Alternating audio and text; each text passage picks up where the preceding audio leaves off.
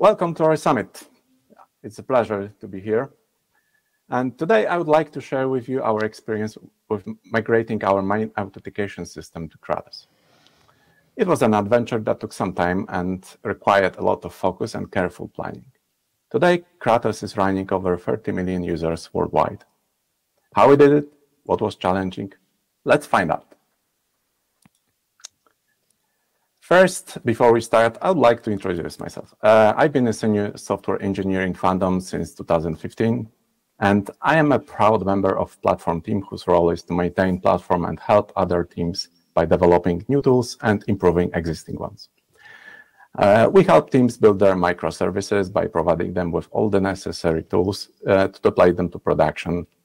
Our recent task was to integrate Kratos into our platform by replacing our current authentication services. The goal of this presentation is to cover challenges we encountered during the adoption of Kratos into our platform. To do that, we'll talk about what is Fandom, where Kratos fits in our infrastructure, and we will dive into challenges and how we solve them. This is a very broad topic, and since we have limited amount of time, I've chosen to focus on a few chosen topics. First, let's talk about what is Fandom. So Fandom is the world's largest fan platform. It consists of hundreds of thousands of communities focused around specific topics. Each community creates a small ecosystem that they interact with by posting new articles, using our discussion service, or using multiple tools that Mediawiki and Fandom provides. Users can create communities at will, and tens or even hundreds of communities are created every day. Not every community is the same, though. Some have few tens of pages, but some have thousands. Even actors preparing for their roles for Obi-Wan were using our wikis to familiarize themselves with their roles and the Star Wars universe. It is no coincidence that the main Star Wars community is called Wikipedia. Here you can see one of our services that enhance wikis with ability to create discussions around various topics. Users can post small articles, create polls, and comment on them. Similarly to forums, but this is more focused on content accessibility. As you can see, registered users have to be recognized by various of services, often written in different technologies. We run PHP, Java, JavaScript, Golang, Python, to name a few, all the benefits that distributed microservices provides. Number of requests varies between each communities. Some have few edits per month, some have tens per day. It also depends on activity around the topic of given wiki. For example, where there is a new episode of a related TV series, new game being released, or a movie, those wikis surge in number of edits and visits increase hundreds of times, sometimes even more. Fun fact, upon release of Netflix TV series Cyberpunk Edge Runners, our Cyberpunk wiki saw over 300% increase in traffic. What was even more amazing is that the wiki pages of our main protagonists, David Martinez and Lucy, score over 2,000% increase in views. So, as you can see, we have to deal with a sudden increase of traffic, and our system needs to handle that, especially when we are talking about authentication, which is always in a critical path for every request user is making to our platform. Here is the rundown of some basic metrics. We have around 30 million registered users. We serve around 2 billion page views per month. Around 100,000 requests hits our backend from our users, and 10,000 requests is hitting just authentication services alone. And around, 10,000 requests is hitting backend services, and 100 requests per second is hitting services authentication. And we try to keep those responses below 200 milliseconds. So here is the brief overview of our authentication system. Let's briefly go through the main components that request has to go through in order to determine if user is authenticated or not. Usually, the first in the process is Unified Community Platform Service, which is called UCP in short. The main service that serves the most of the content to our users. It is built on top of the open source Mediawiki, which is a wiki software the same platform that powers Wikipedia. This is a huge monolith with plenty of custom extensions developed by us or by community. It is very important to know at this stage if the user is logged in or not, which determines the behavior of the whole platform. It uses Identity Mapper as a source of truth about authenticated users. More about that service just in a moment. Authentication frontend.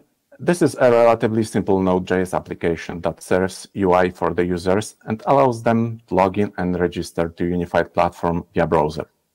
It acts as a frontend for client, for Kratos, and does not contain any business logic. This is very similar to example frontend service that Ory provides with a quick start setup. Next, the authentication backend is a service that allows users a unified community platform to authenticate users that visit our pages. Previously, this was a custom server written in Golang with some extra business logic injected into it.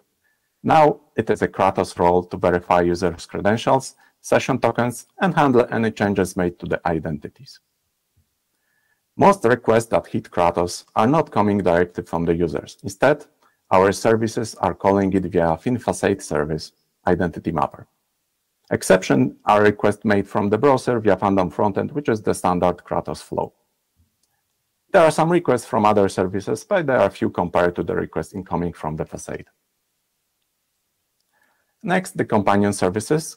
They consist of few services that are responsible for some user flows that are not directly related to Kratos, but are important user flows that rely on user identities.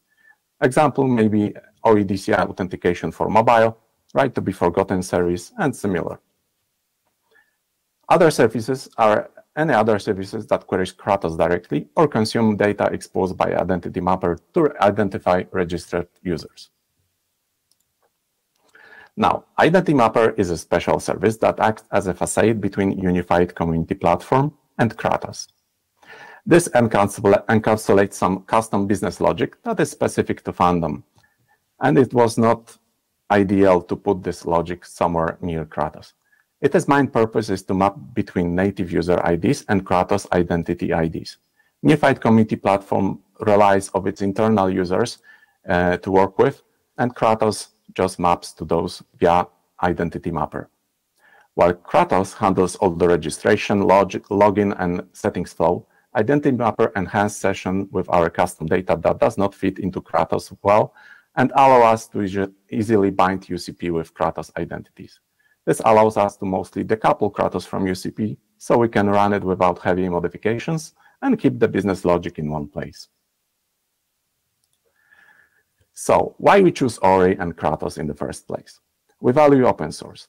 Our UCP service, which is serving most of the content to the users, is based on open source Mediawiki code. We try to contribute to the communities by fixing some bugs or adding new features and give feedback. Ory does have a record of creating and maintaining authentication services. Hydra is one example of that. By combining our effort with Ory, we have a chance to build a robust and secure authentication system that others can benefit from. Ory has also many projects that are evolving at steady pace. We shipped with an alpha version of Kratos as a proof concept, and before we launched it onto production, there were already a few new versions released. Right now, we are migrating to version 0.10. We actually did, and we are planning to upgrade often. We have a few conversations with Ory, especially early in the process of adopting Kratos, and we got the answers we needed directly from Ory, either or from community Slack channel, which is quite active. Deploying Kratos is pretty straightforward. You need a database and a frontend for your users to interact with. No need for complex caching systems or synchronization services. All is nicely packed in one binary that you can deploy to most of the platforms, which is quite handy. It is Kubernetes friendly. There were no major changes needed to get it working in our private Kubernetes cluster, which was quite important for us. Bring your own frontend is a nice feature and seems like an extra and necessary effort at the first glance, but it gives us a quite flexibility when it comes to the UI that is presented to the users. Now, performance and scalability is very important for us. we have a lot of users, 30 million registered users and at least 100 times more anonymous users. We need our auth systems to be fast and stable. We have a platform of millions of users that are actively using it every second. We need to transparently transition to a new authentication platform with minimal downtime and minimal impact to the users. During final switch, we had to log out all the user though to avoid issues with sessions. Keeping sessions in sync in both systems is not as easy task as we decided to avoid any potential issues that may cause user to be improperly authenticated. We can't adapt to the new system and start from the scratch. Rather, we had to incorporate new systems into our existing infrastructure, which added extra complexity and created new challenges for us. So, what was our solution to this problem? Our solution was to deploy service in it's called a shadow mode.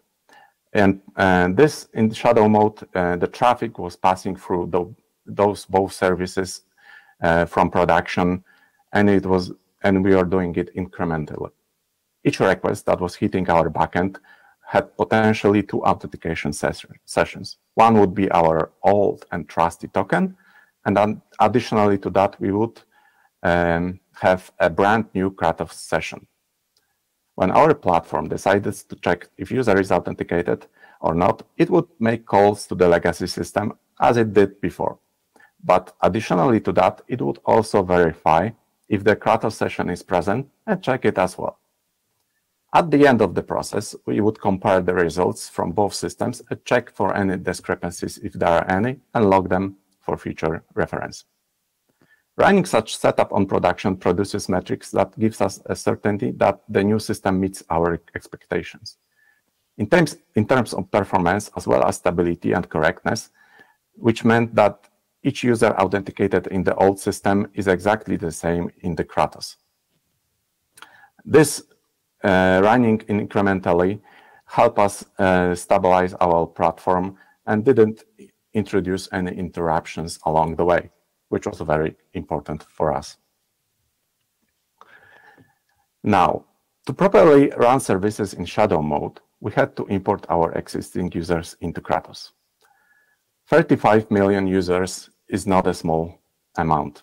And while Kratos did not provide all the necessary APIs to accomplish that at the moment, it was pretty straightforward to implement our custom tool that deal with the data directly rather than using relatively slow API calls. Doing 35 million imports through REST service would take forever. Our import process was pretty simple. First, we took the data from the legacy system, which was distributed across multiple services and multiple databases. Then we transformed it into format that Kratos understands and accepts. Then we injected this information into Kratos database directly and make some extra calls to the identity mapper to properly bind UCP user with the new Kratos identity. This helped us to actually bind the existing users in the old system with the users in the Kratos. The whole process took a few hours, but since we are using Kratos as a secondary authentication system, we could wait patiently for it to finish. One thing we had to add to Kratos was implementation of our custom hashing algorithm. The hashing algorithm that Kratos currently supports is very different from the one which we were using because of our legacy constraints. This allowed existing users to successfully log in using Kratos after the import. It was important for us to compute password hashes in the same way our legacy system did to keep them consistent between systems, while they were running two systems at the same time in production. Adding this code was pretty straightforward. Since our old system was also written in Golang, it was almost as easy as copy and paste code from one place to another, and it worked well. Now, data consistency was very important. After the import, we had to make sure that this data stays consistent.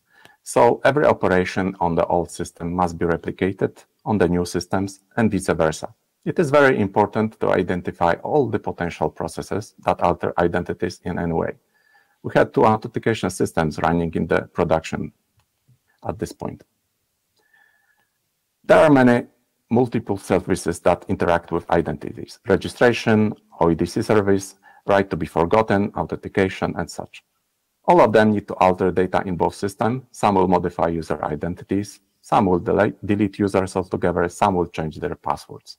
Those changes have to be reflected in both systems for the whole process to complete.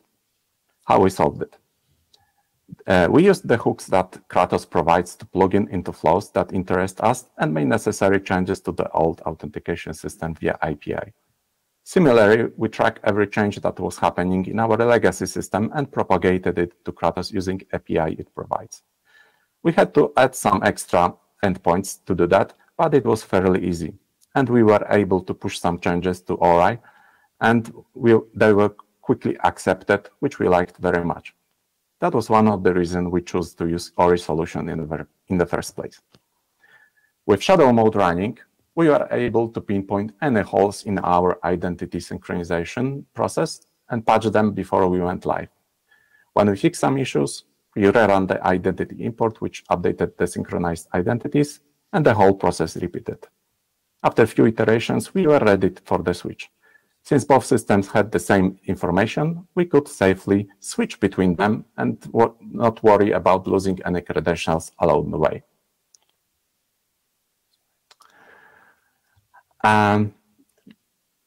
Our platform has strict requirements for usernames and identity identifiers.